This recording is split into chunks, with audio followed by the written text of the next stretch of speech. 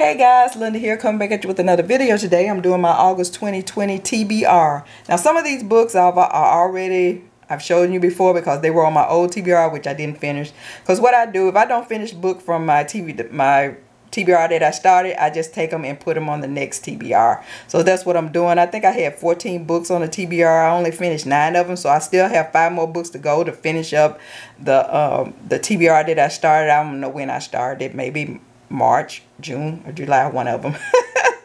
But I have 5 books from that, and then I think I have like 8 more books that I'm going to put on the new TBR that I'm going to add that I want to read. So I'm trying to finish up. We'll go over the first 5 books. I think I've already showed them to you before, but I'll show them to you again. And I didn't even do a mid-year wrap-up, but I did a list here, and I'll just go over the books. From all the books I've read this year, I'll just go over the books that I really enjoy and that I want to keep or maybe want to read again. And I will be reading other books by these authors. So I really enjoyed Ask Me Why by AdoreR. It was a contemporary novel. I've already went over these, so I'm not going to... I haven't figured out how to put a picture up yet of these books, so... And I didn't bring the books back again. I'm just going to name them and go over them. But once I figure out how to put a picture up like everybody else be doing, then I'll show a picture of the books that I really enjoy. But for now, I don't even know how to do that. But if anybody know how to do that, comment below and let me know.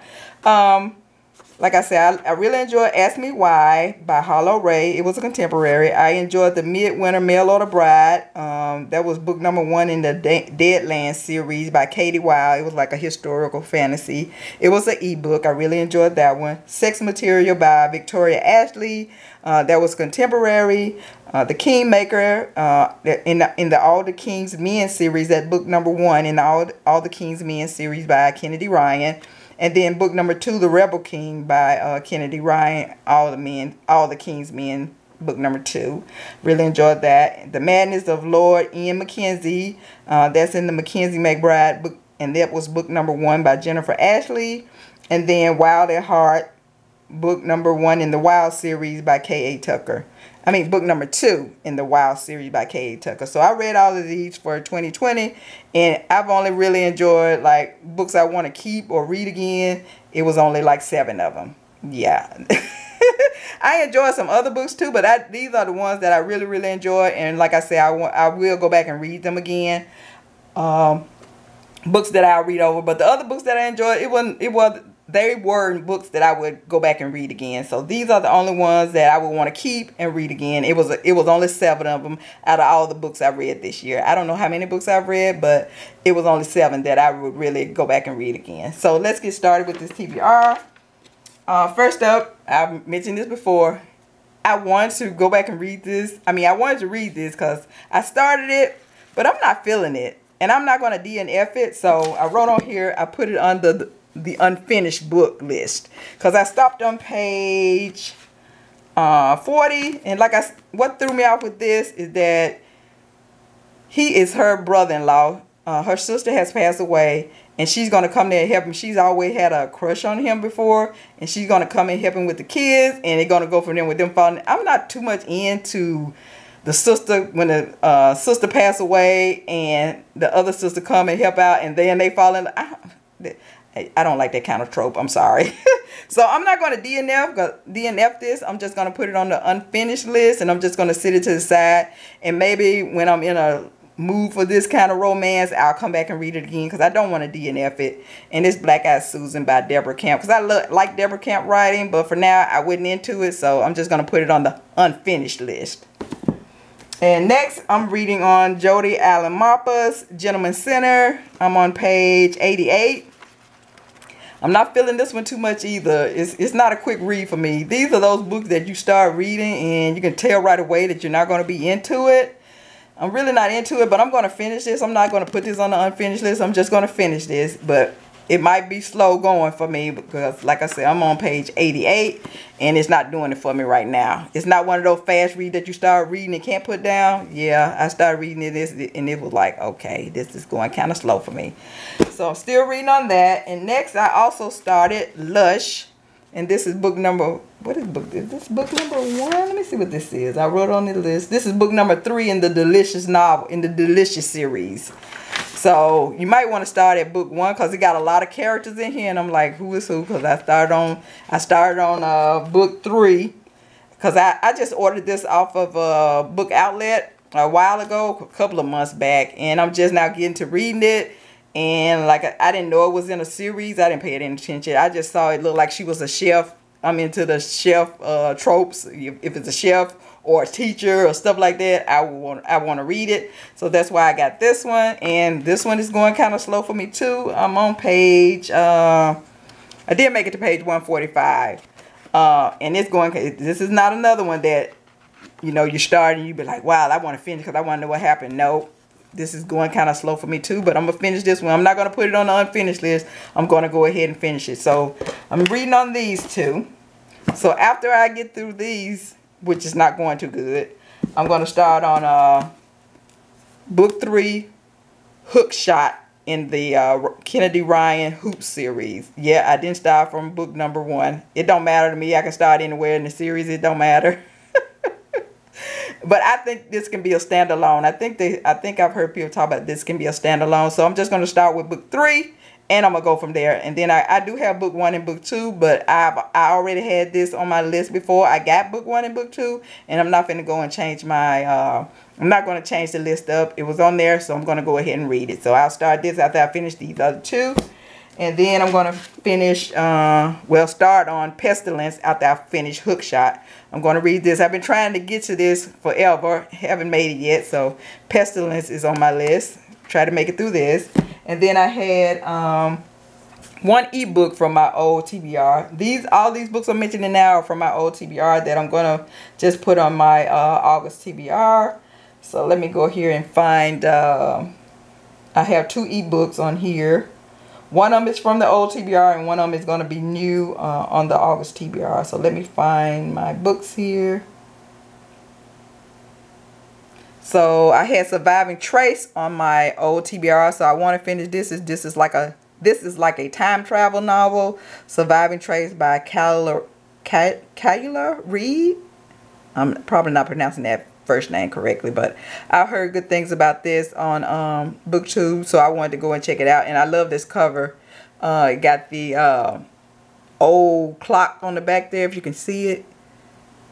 It's watermarked back there. Love it. I love this cover. So I hope if I really enjoy this, I'll buy this book for the cover, and if I enjoy the book for the read too. So hopefully, keep my finger crossed, the story is as good as everybody say it is. So I'm keeping my finger crossed, because just because somebody says good, it might not be to your taste. That's why I give recommendations, but it's up to you how you feel about it, because just because I like it don't mean that you're going to like it. So that's how when I read books, if people give it a good rating, I go into it. I might not even like it, but I'm hoping that I'll like this one. So those are all the books on my old TBR that I'm moving over to my August TBR. So let's start with the first book that I'm adding to the August TBR that is going to be new. And it's going to be an ebook. So let me find it here. And it's going to be Serenade Hard Pass. I guess this is a Trophy Boyfriend series. So I don't know if this is book number 1 in the series, but I read the synopsis. So let's see what the synopsis says. I'll read a little bit of it about this book. And it's a hard pass. That's what the last girl I slept with said when she got her first sober glimpse of me. She laughed, walked out of my penthouse, and I never saw her again. It doesn't matter that I'm rich, professional athlete.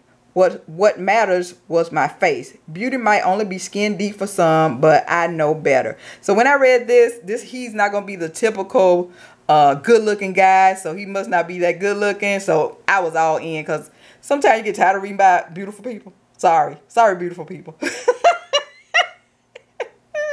So when I saw that he's probably not going to be good looking or whatever, but he's a football player, because I love sports romances too. So I was like, I'm all in now. So I was like, let me check this out. So this is Serenade. Let me put Hard Pass by Serenade. And I'll put in the description below what book this is in the series, because, you know, I never looked that up. So I'll put it in. If I never said what the book, if it's a series and I don't know what book it is in the series, I will put it in the description below, because then I'll go look it up. I never look anything up before I go to before I go to film, and I'll be like, I'm just ready to go film. So those are my 2 ebooks for August. Next up, I have Altonya Washington, The Doctor's Private Visit. This is a Kimani romance. And I picked this up. I read a little bit of this. I said I wanted to check her out. I read her, a historical about her. I think I gave it 3.5 stars. I wasn't into it too much. But I did like her writing. So I was like, I found this. She wrote for Kimani romance. So I was like, let me check this out. I read a little bit of the synopsis. When Capri Timmons trades her chaotic Miami life for suburbia, the reserved photographer doesn't realize her fantastic new house comes with a gorgeous doctor next door. Sexy, way too easy on the eye, Tiberius Evans is just the kind of man Capri has vowed to steer clear of at all costs. Except the more she resists, the more Tiberius wants her. Tiberius Evans and Capri Thomas. Okay, I like those names. And it sounded interesting. I was like, okay, he's the sexy next door neighbor type. This is the sexy next door neighbor trope. So I was like, let me give this a try. And I like this cover. If this is their house, if you can see that house, it's a mansion. So I wonder if they're living in one of those fancy neighborhoods where all the houses are like mansions. Because this show looked like a mansion. Looked like one of those villas in Italy somewhere. But I like this cover. Nice. Next I have Michelle Willingham, To Sin with a Viking. I've been wanting to read something by Michelle Willingham. Check out her books. So I'm going to put this on there on my TBR. This is a Harlequin historical. Or read a little bit. Now, I'm not even going to be trying to pronounce these names because I think he's Scottish or a Viking or something. And you know, they have them hard names to pronounce. Carrick O'Brien. Yeah, I'm going to go with that. Defended herself bravely when the enemy landed, only now she finds herself alone with very angry Viking. Sara, look, yeah. Sara Hardrada, yeah. Sailed to Ireland intending to trade, never expecting to find himself held captive and changed by a beautiful Irish maiden. So that sounded interesting. So I hope this is good. It's a Harlequin historical. Try her out. Next, I have the Flappers Baby Scandal. This is from my haul, my Harlequin historical haul. I told you I was gonna, I wanted to read this because this is about, I guess she's an heiress and she's sneaking out and she's gonna meet this FBI agent at the. This is set in the 20s, so she's going to a speakeasy, I guess what they call it. And she's going to meet this FBI agent. And when they say he was a lone wolf, I was like, yeah, it's all good. So I'm going to give this a try. I hope this is really good. I really do. Because it got a good synopsis. Got all the things that I like. He's an FBI agent. Yeah, but I'm not into the secret baby. Yeah, I like it because he's an FBI agent. So, yeah. So I hope it's good. Next, I have J. Daniels. I don't think I've read anything about J. Daniels yet, so I wanted to try her out, and this hit the spot. I got this from Ollie's. I think I did an Ollie. I went to Ollie's, and I did a little video of me in the store at Ollie's. I don't know if it was on that video when I got this book, but I got this from Ollie's, and I think I paid like, it went maybe $2 for this book from Ollie's. They are good store if you want looking for some half price books at Ollie's. If you have Ollie's at your Ollie's Bargain Bin, I think it's Ollie's Bargain Store or something like that, and they have books in there, and they're cheap if you want to bargain on some books. So sometimes you can find some good ones in there, and sometimes you can't find anything. But I've been hearing things by J. Daniels, and when I saw this, I had to get it. And this is the hot spot.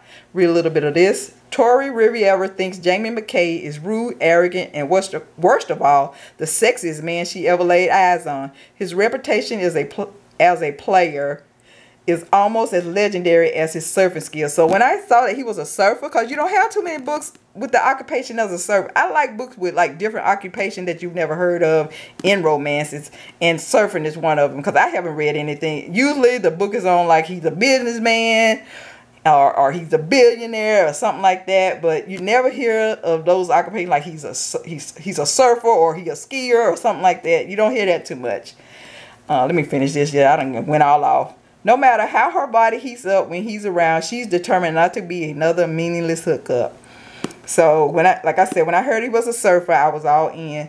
And in these books, you know, the first, you know, the female, she can't stand the guy because he's rude and arrogant, but then she's attracted to him. Why it just can't be that she can't stand him, and then he has to work on making her really like him. I would like to read a book like that where she really, you know, she thinks he's good looking, but she's not attracted to him in that way because, you know, he's rude and arrogant and he done turned her off, but, you know, he keep trying, and then she slowly kind of start having feeling for him. Yeah, can we get a book like that? Okay. And this is The Hot Spot by J. Daniels. I'll try that one out. I done had this book right here forever because, do y'all remember Lauri K? Is Lauri K still in business? I haven't been on that site in a long time. That site is for if you like steamy erotica romances. Yeah, Elora's Cave is where you need to go. But I haven't heard anything about Elora's Cave in a while. But I started reading Lisa Marie Rice from there, and I really enjoy her books. I read so many of her books that I read myself out, but I still have this one that hasn't been read, so I'm going to read it. Hopefully, it don't sound like the other ones. Because, like I mentioned before, once you start reading the author and you just keep reading all her books and reading them back to back, because that's how I do. When I found an author that I love, really love, I go to reading all her books. Maybe that's on me. Maybe I don't need to read them back to back to back. Yeah. Maybe it's my fault. But this is Lisa Marie Rice, and I think most of her books were like romantic suspense, and I think this is what this is because it said Woman on the Run, and as you can see, it said Laura Cave. Maybe this was a breathless novel. I don't know, but like I said, if it's in a series, I'll put it down below. Let's read some of this. Woman on the Run. What's a girl to do? Sophisticated with this urbanite, Julia Dorough loves her life. What's not to love? A fabulous job in publishing, wonderful friends, gorgeous apartment, the company of her beautiful, though temperamental Siamese cat, Federico Fellini. Federico Fellini, that's the name of her cat. She's got it made. And then Julia has the bad taste to witness a mob murder, and her life goes straight down the toilet. Under the witness security program, Julia is relocated to the boondocks, 100 miles from the nearest bookstore and Estee Lauder outlet, where the only fast food is deer and the only entertainment is sex with a laconic local rancher. Luckily, talking isn't what Sam Cooper does best. Okay, this sounded interesting. I hope this is good. What it said?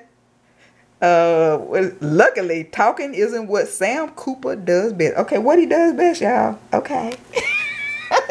Woman on the Run, Lisa Marie Rice. So that sounded interesting. And these next two books are from a Reveal Book Box. I haven't got to them. I done had these for a while, so I'm like, let me throw these on here. First up is Book Boyfriend. This is book number 1 in the Book Boyfriend series, and this is by Claire Kingsley. Let's see what this is. Alice Lawson might as well be the hottest book boyfriend imaginable. A fun, romantic, possessive... Sorry, the camera went out. Where was I at? A fun, romantic, possessive, panty-melting man. And the best part, he's real. For a girl like me, a slightly awkward book addict, Alec is a dream come true, straight off the pages of my favorite romance novel. So when I said slightly awkward book addict, I was like, okay, I want to read this. And this is very small. Let's see how many pages in here. 215 pages. So this should be pretty quick. I hope I like it. And if I don't and it goes kind of slow, but like I said, it's 200 some pages, so I should get through that pretty quick, even if it is kind of slow. Hopefully I can continue to read it. Hopefully I won't have any DNFs or unfinished books in this in this TBR. Okay. And next I have Office Mate by Katie Ashley. I like this cover. And so let's read the back of this. This is another book from the Romance Reveal Book Book. I think I mentioned it that both of these are from Romance Reveal book box. So I always try to put a Romance Reveal book box on my TBR so I can read those books, and if I don't like them, I can get them up out of here. Yeah. So let's read the back of this. I think I might have already read this because, like I said, it's from my Reveal book box, but I'll read it again. From the first time I played Army as a kid, the military has been my life. As an airborne major, I led my men through 2 tours in Afghanistan. But when my father was elected president, I became an even greater target for the enemy, a prize for someone to take out. To ensure not only the safety of myself but of my men, I got stripped of my camis, shoved into an Armani suit, and placed into a management position at my father's company. After years of trekking through the desert with an assault rifle, I was way out of my area of expertise, which my transition coordinator was more than happy to let me know on a daily, if not hourly basis. The brunette bombshell would be the death of me in more ways than one, especially since I hadn't been with a woman since my last deployment. She's turning out to be one of the greatest foes I've ever done battle with. Okay, so that sounded good too, and this is small too. Let's see how many pages in here. Oh, and this is all white pages, people. You know how I feel about these white pages, but yeah. So let's see here. This is 253 pages. So hopefully I can just fly right through this one also. I hope I really love it. I love this cover, Office Mate. So those are my books for August. All of these. So hopefully I can get through most of these and come back and let you know how I thought about them. So that's all I have for now. If you're doing any TBR, I know some people don't like doing TBR because, like I said, it's hard to finish all these books, especially when you read them and then you be like, oh, really don't feel like reading this right now. But you know, you done said you did the TBR, so you want to finish. So yeah, I know. So let me know if any of you are doing any TBRs for this month and what books you're reading. Have any of you read any of these? Let me know. But that's all I have for now. Until next time, keep reading those books and I will see you later. Bye.